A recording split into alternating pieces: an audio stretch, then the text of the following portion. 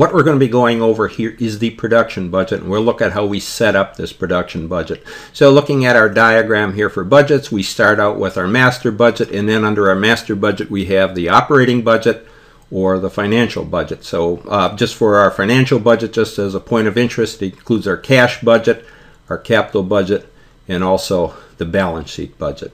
But for our production budget, that falls under the operating budget. So under our operating budget, the first budget we have to develop is our sales budget, and then once we know our sales budget, then we can determine our production budget. And really, a production budget is just the number of units that we're going to have to produce. So knowing our production budget, then we can determine a direct materials budget, direct labor budget, and factory overhead budget.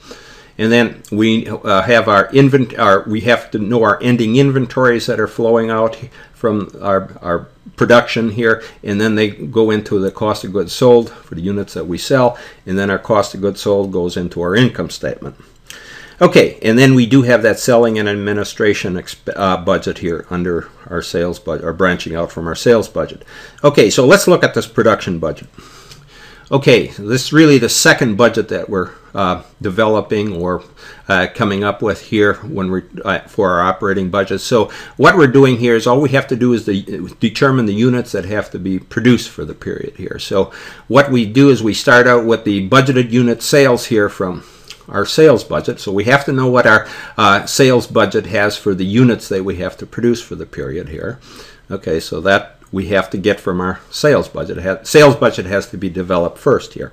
Okay, then knowing our budgeted units of sales here, then what we would do is we'd add to it our desired ending finished goods budget that we have here, whatever we have in ending finished goods, and then we would also be subtracting the beginning finished goods from our units that have to be produced here. So we're dealing with our finished goods budget here and our sales budget, and based on what we know we have to have here, based on our desired ending finished goods and what we have in our beginning finished goods and the budgeted unit sales, then we can determine the units that have to be produced. Okay, so we'll go through an example here looking at the production budget to determine how many units that we have to produce. Okay, now for calculating our production budget, and remember those are based on forecasted budgeted estimates, and we'll be looking at it in terms of a single product here, but you would have to go through this procedure for all the products that you're producing, and we'll also look at it in terms of a single month here, but you'd have to go through it for all the months of the years here. So we start with our unit sales, and that comes from our sales budget here, and we're going to be looking at the month of March here, where we have 11,000 unit sales that the sales department is forecasting here, so we're going to have to produce those for the month of March here, and then we'll also be looking at the month of April here, the next month here, where we're going to have 12,000 unit sales that the sales department says they're going to sell, so we're going to have to produce those here and for April. And the other thing is here, we have to know our desired ending inventories, and they were based on here 10% of the next period's material needs for direct material, and then 5% of the next period's sales for finished goods. But we're dealing with finished goods here when we have to determine our total production units here. And just remember here, our desired ending inventory is usually based on the next period's sales budget here. So we're going to be looking at March here for the month of March, but our desired ending inventory has to be for the month of April here, the next month.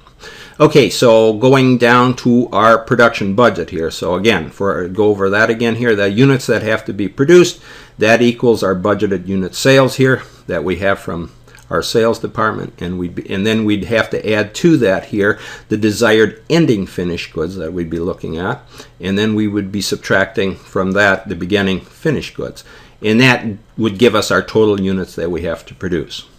Okay, so for going over looking at the month of March here, that 3-1 period here for a production budget, we start out with our unit sales that we need here for the month of March here of 11,000 here from the sales department. Then we'd have to add to it our desired ending finished goods that we want, and that's based on our April month of April here. And then remember, we needed 5% of the of the next period's finished goods here. So we would have, for the month of April, we had 12,000 units here of production. 5% of that is going to give us 600 units. And then we'd be subtracting from that our beginning finished goods that we have, and that would be based on our March date here. Again, 5% of the inventory here times 11,000 units. That's our production that we need here for March, and that gives us 550 units. So subtracting that from our totals up here, we're going to end up with the units that we have to produce here for March is 11,050 units. Okay, so that's basically how you go through this to determine the number of units that you have to produce. So just to review it here once more, you go to your production budget and just say the units that have to be produced really equals the budgeted unit sales for the period that you're looking at, and then you'd have to add to that the desired ending finished goods you want for that particular period, and then you would be subtracting from that the beginning finished goods. And that should give you the total units that you have to produce for the particular period you're looking at. Okay, so for our production budget, all we were looking for is that units that have to be produced for the particular period.